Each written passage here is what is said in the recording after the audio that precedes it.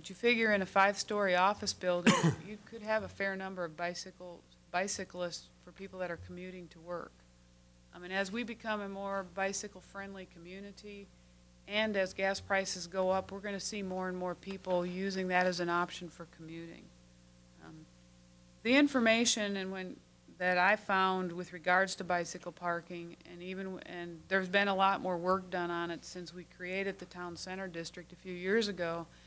This is probably a low-end requirement on bicycle parking, but we feel that this is a good place to start, and if we end up seeing where it's not adequate, it's something we can modify in the future. But I think for now, it definitely would meet the needs of the bicyclers in our community. And the Planning Commission unanimously recommended approval of Ordinance 1019, and staff also recommends approval of this ordinance.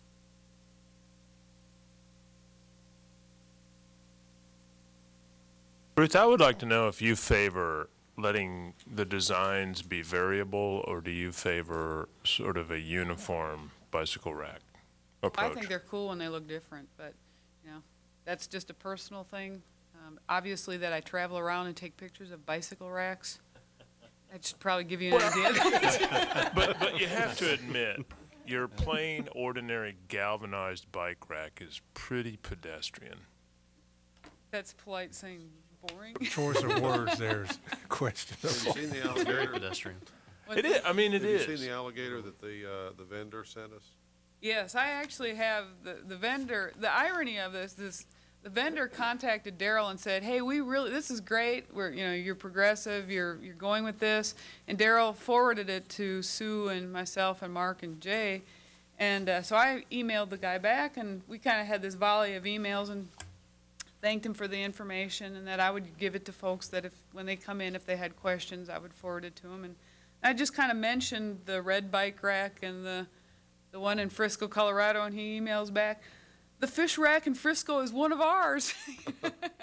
And the red bike rack was also one of theirs. But well, I he guess thought it was interesting that more to the point, what can we do to foster people being creative with these bike racks, other than saying, "Hey, why don't you do something cool?"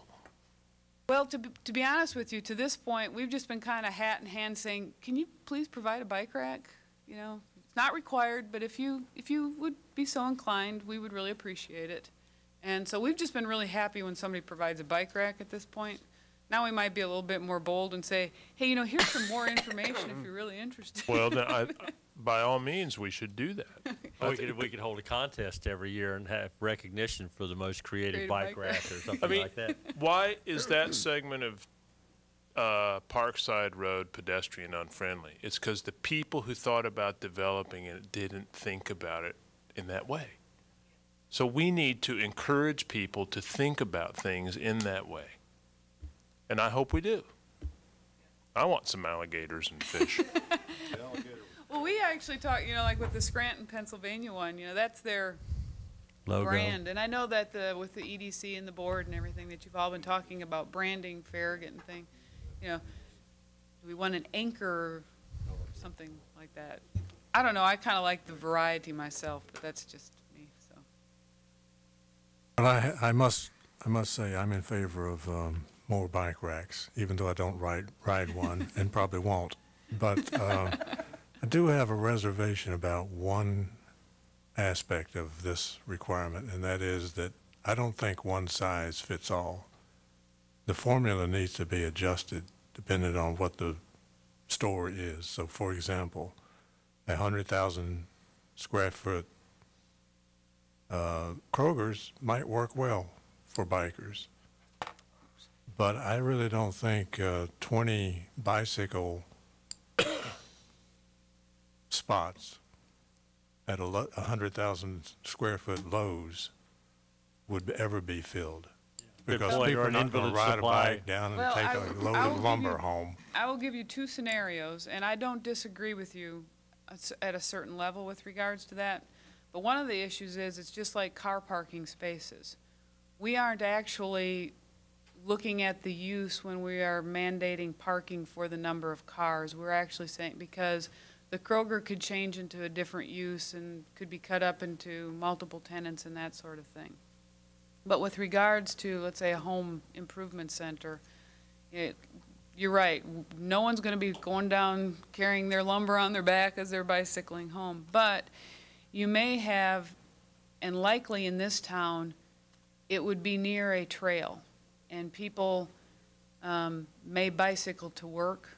And when you look at the number of employees at a facility like that, you actually have a large number of employees at such facilities, and so who you're accommodating in that particular case may not be the person that's actually a customer. It may more be the employees that work there. Or, and we don't necessarily advocate this, but for someone that, bikes part of the way to wherever it is they're going and then rides with someone else or something like that to their job or something like that, where, we have the park and ride lot, which folks do, but we do know that that occurs at businesses around town. But in that particular case, I believe who you're really accommodating is the employee rather than the customer so much. But at the same time, with the transition of uses, just like we don't require that parking lots be redesigned whenever there's a transition of use, it would be the same with the bike parking part. But if we ever have a really big business and then we feel that there's a problem with it, we can come and amend this.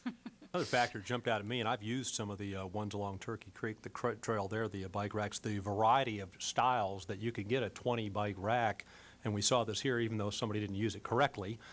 You could, it's not like, when I grew up at our schools, we had a 20 bike rack, it'd be this whole long thing. I mean, these are creative uses that you could get 4 or 5 bikes in an area that would look fairly creative. It wouldn't be spread out. So I'm not as concerned on the numbers. I just like the idea of coming up with some really different kinds of looks, and I was impressed the library's got one as well. And the other problem is safety. If people don't have them there, and I've seen this myself in a couple of stores, people will just leave bikes attached to a light post, anything that's around there, and then people have to walk around it, and it becomes another issue for pedestrian traffic utilizing businesses. You got to walk around some of that stuff, and some of these stores do get some bike action along Turkey Creek. I've seen several bikes at times parked in front or along the side of buildings.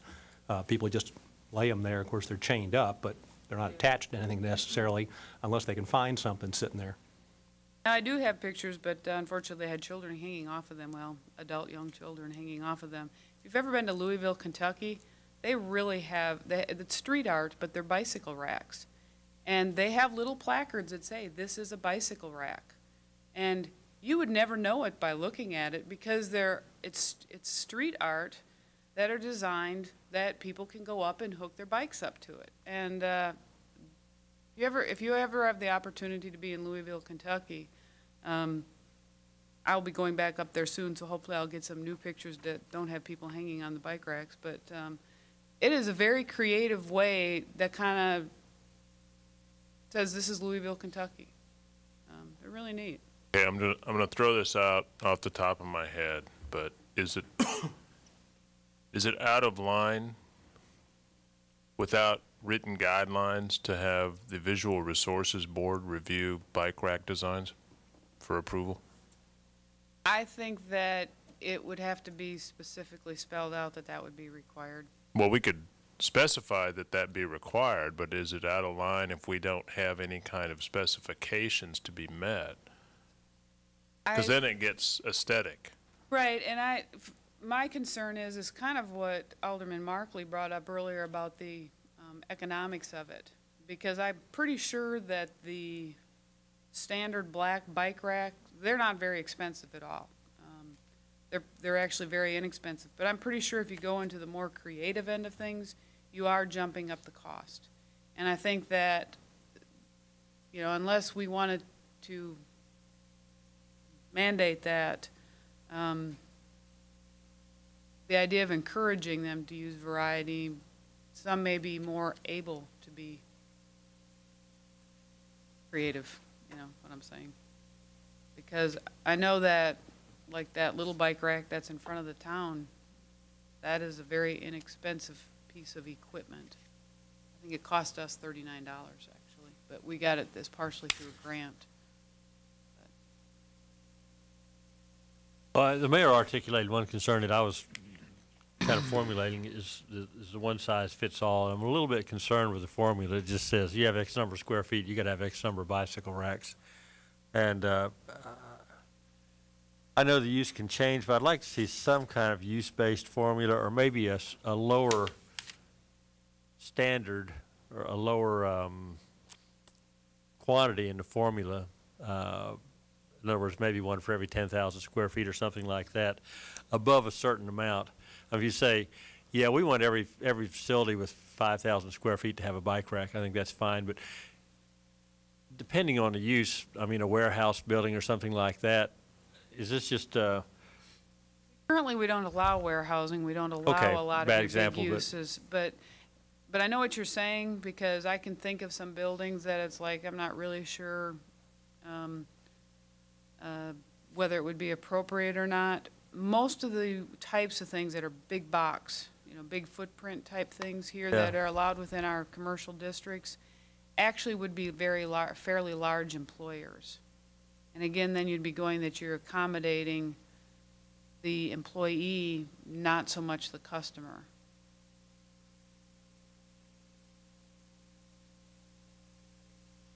Well, I appreciate the concerns of Bob and the mayor on that issue, but, we can always grant a variance as long as it's reasonable. And if this process doesn't work out moving forward, then the ordinance can be amended. But I say, let's get going and keep it simple for now. okay, is that a motion? I will make it a motion to approve this ordinance as it stands. Second. All in favor, say aye. Aye. Aye. Any opposed? You're welcome.